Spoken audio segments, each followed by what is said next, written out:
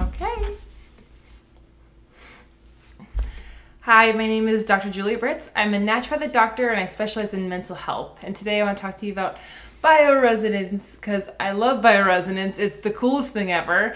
And I'll go over a little bit of the history, how it works, when you might want to use it, and how it's different from traditional lab work. And I'll share a little bit about my story too of how I got into it, because I also struggled with mental health disorders. And I think a lot of people with mental health disorders like OCD or anxiety, they want more answers. And I certainly did. So let's jump on in. So bioresonance testing is also called biofeedback or bioenergetic testing. I like the term bioresonance because it makes the most sense to me based on how it works. Now, if you haven't heard of it before, it can sound a bit out there. And actually, if you were to Google it, you're going to see things like, oh, it's quackery, ah. But to be fair, a lot of what you see on the web about naturopathic medicine, it's put in the quackery bank anyway. So a giant whatever there. But I was first introduced to it because I had severe OCD, and I was told by my doctors, like, oh, we're so sorry, you're not going to get better, but here, have some SSRIs and some therapy. And I was like, well, I'll take the therapy, but I don't want to take an SSRI. I was way too afraid of the side effects, so that wasn't going to happen for me. And the therapy was pretty helpful. I did ACT, or acceptance and commitment therapy. And I'd say it got my symptoms down by maybe 20%, which was huge because at that time, I really wasn't functional. I wasn't able to go to school or keep a job. And a lot of my routines took a very, very long time to get through, like 8 showers a day. And it was just a lot, you know. So I digress. Bioresonance is a type of evaluation or scanning that uses electricity. Now, we are electrical beings. Our entire body functions because we have electrical stimulation that allows us, our muscles to work. Like you can blink, you know, your heart beats, all that stuff. It's all electrical. So the concept is, like, if we can interpret some of that electricity, maybe we can find out some information about what's going on with that person on an energetic, spiritual, emotional, physiological level. And I love that because as a naturopathic doctor, I really care about what's happening with the person, not just one set of symptoms they may have. So bioresonance testing has to do with the innate intelligence. The innate intelligence, you could think of that as the awareness of the conscious mind. This is different than the subconscious, which can store inaccurate or wrong data. So essentially what happens is a person will either touch the bioenergetic device, or maybe they put their hand on a scanner or hold some cathodes or rods. There's different ones out there. And that device will send electricity through that person. Most people can't feel it because the frequency is pretty low. And then different signatures are sent through the body. Like the one I have sends 150,000. And it's sent through the body looking for resonance. So maybe there's a signature for a certain type of pathogen. If it finds the exact same electrical signature somewhere in our body, in our DNA, it will let me know on the computer, which is just really, really cool. So I had a patient just a few weeks ago. She had pretty low copper is what it looked like on my bioresonance scan. And we ran her serum copper. It was also pretty low. And so sometimes, and that's where those labs are similar with functional or serum lab testing and bioresonance. You might get similar information. The difference is actually really important though, and I'll get to that in a second. So anyways, the electricity goes to the person and the scan is complete. The information goes back to a computer, and then whoever's running it can interpret the data. And the data can be very simple or it can be very complex. Now it's because a lot of these devices, they kind of range in price and a lot of technology. So some devices are about $100 and you might get just a few little bits of information. And then other devices are in the thousands of dollars and you might get quite a few lines of data. So it depends on that device. It also depends on how the device is maybe set up with the computer programming. And that's based on the practitioner and how they want to see it, how they're wanting to prioritize that. Because a lot of people ask me, oh, cool, that sounds really neat. I want one of those scans. Can I get a scan from someone in my area and have that information sent to you? And I usually tell people it's probably better to have the person doing the scan to interpret it, because we all have our own way of analyzing the data. Now, that's actually pretty also similar in traditional lab work, because think of it like this way. If somebody had low iron levels, right, low serum iron, one doctor might look at that and go, okay, you've got low iron, here, have an iron supplement. Another doctor might look at that and go, oh, wow, well, it's not that low, I wouldn't worry about it. You might just be on your period. Another doctor might look at that and go, oh, wow, it's low, I wonder why. Let's look and see if you've got some, internal bleeding or something. And so we all can take that information, interpret it a little bit differently, and that will actually influence our treatment plan. So same with this, we're getting a whole bunch of different data, but how we interpret it can also be pretty subjective. Now, it's the other way that it's a little bit unique, bioresonance that is because when a doctor is doing traditional lab work, which I love, by the way, they're looking for information based on their ego. Okay, you have all the symptoms consistent with anemia, let's run an iron panel and a CBC.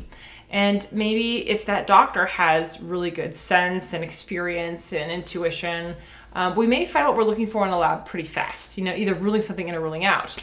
However, if that ego takes us down maybe the wrong path, then it might mean that person has to stay sick a lot longer because we haven't really found the answer yet. Whereas with bioresonance testing, I'm not actually requesting any data. I'm not saying, hey, show me the iron information. I really can't, because all the information that comes back to me on my computer is based on that person's based on their resonating information. So when that electricity goes through and maybe there's a resonating data found, that information goes back to the computer. So I don't request it. It just, whatever is found, and I see it all together. So it's a little bit different, and that's why it's, in a way, you could kind of think of it kind of like muscle testing, in the sense that we're sort of asking the body, like, how do you feel about things? The difference, I would say, between that is that with a lot of people doing muscle testing, which, I mean, I'm not knocking it, I'm just saying that, there's potentially some bias there, because if that practitioner sees whatever they're testing on the person and then they check them, yeah, you have a bias. There's going to be something there, no matter how hard you try not to, because you simply know what it is. And historically, it was actually created by, there's lots of them that are created by different people, but I think we can attribute a lot of credit to Dr. Voll. Dr. Voll was a German physician, and he thought right around 1950, hey, maybe medicine could be better, kind of not happy with how it was going. And a lot had changed in Europe and the US after 1910. And you can thank the Flexner Report, so Google that one. So what happened was, after the Flexner Report had come out, the idea about how to change medical education in the US really began. Now, there's some good and bad things. Before the revamp of medical education in colleges happened, there really wasn't any sort of standardized, form of teaching. So some schools were really great and some schools were really not great. So that was valiant, honorable. The thing that wasn't so good was the fact that the group that was looking at this information said, you know what, like, we don't want chiropractic anymore, no more naturopathic, no more midwifery, out with the drugless healers, that's what they call them. We only want pharmacology and surgery. Boom. And you still see that today, that medical schools, there's a predominant focus on pharmacology and surgery, which to me is quite unfortunate, because all these modalities can be helpful at different times, and severing those types of things into, Western medicine and alternative medicine, it can create a division where, it's easy for people to look down on the other, when in reality they can work and often work very well together. So back to Dr. Voll. He was trained in acupuncture and the meridians of the body, and also homeopathy. So these are very different ways of looking at the energetic systems, besides looking at just, physiological markers in the blood. And he used a lot of the information with an ometer to figure out, how do we map out, and it's constantly evolving even today, how do we map out any imbalances in the energetic field of a person, either spiritual, mental, emotional, or physiological. So what this might look like in clinical practice. Okay, so I had a patient a few weeks ago, and she said, oh, you know, and she's a teenager, and so she and her mom were there. She had pretty severe OCD, Crohn's, IBS, headaches, and some other minor symptoms. But those were the primary ones that came to see me for. So we ran bioresonance and looked like she had quite a few strep titers in her brain. I saw that her cerebral spinal fluid was not flowing very well. There was an obstruction, at least a mild one. Looked like she had a concussion. I saw a bunch of foods that were showing sensitivity to her chemistry at this time. So I asked, hey mom, she have any kind of a concussion? Yeah, oh, she had a concussion a couple years ago playing basketball. Okay, got it. And I mean, you can see blood markers for concussion, you know, and you can actually use that to sort of predict when the concussion probably was. I've seen that in athletes before. You know, I'll look and say, hey, this looks like you had a concussion about like maybe 3-4 years ago. Yeah, you can see it. There's stages of inflammation the brain goes through, and it's not always quick to heal in that way. So, okay, now we kind of see what I think might be going on. So I, was like, hey, I want you to go see, a body worker to see if we can work on, what's going on with your neck, see if we can clear up some of that, circulation issue going on there with the CSF. And let's work on the inflammation of your brain. Let's work on the concussion stuff.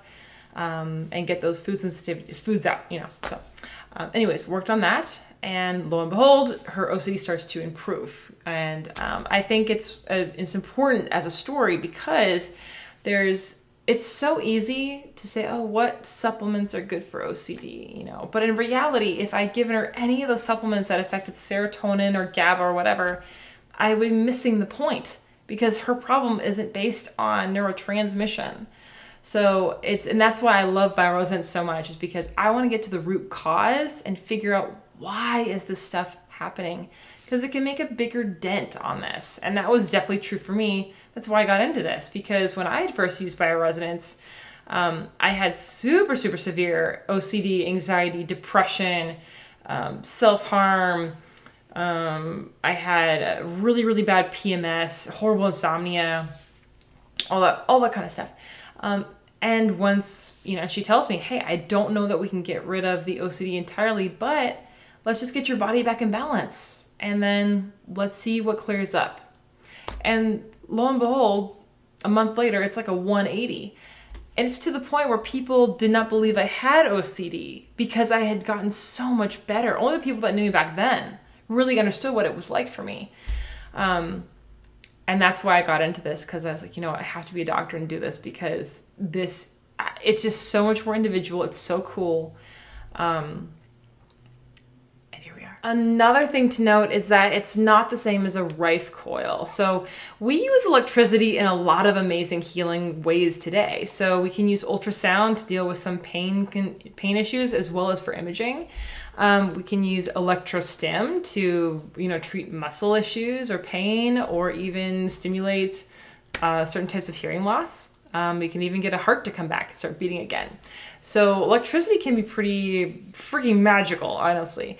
But it's not the same as a Rife coil. Rife is a very different type of tool, and that's meant to be more of a treatment device, something completely different. And of course, if you are interested in bioresonance, please follow me on Instagram. I do try to release as much information as I can about it because it's really freaking cool.